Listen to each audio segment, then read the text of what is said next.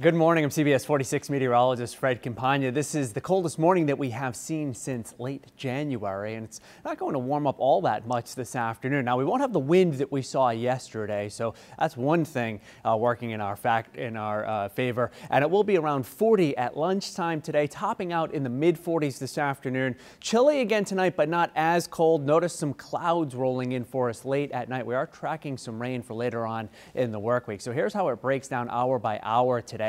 At 8 o'clock this morning, it's still only around 28 degrees. Finally gets above freezing by about 10 in the morning. And again, near 40 at lunchtime and then in the mid 40s this afternoon. Catch the latest on the rain that is potentially coming our way for Thursday night and Friday on CBS 46 in the morning.